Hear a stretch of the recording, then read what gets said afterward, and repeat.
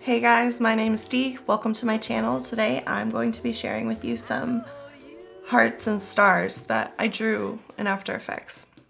So download this video and you can use any part of it. You can just use the beginning, the colored part, or you can turn it into a green screen. So that's what I'm gonna do. Yep, that's what I'm gonna do. So I'm gonna zoom out of here and clip it down. I'm actually just gonna use the last little heart and zoom back in. So with this selected, change it to green blue screen. Go to the beginning of this because I don't want any of that heart. I just want this heart. I want it to go around the bee. I guess kind of like that.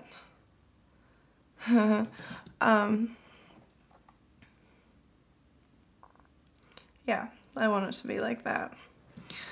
Or, I mean, the possibilities are just endless, you know. You can write, you can put titles on top of this and make it like make it your intro or whatever. Your name. Oh, you know what? You know what you should do is use like one of these, use like pixie dust or something and use that in conjunction with one of these star animations. Yeah, like that or something. Whoosh.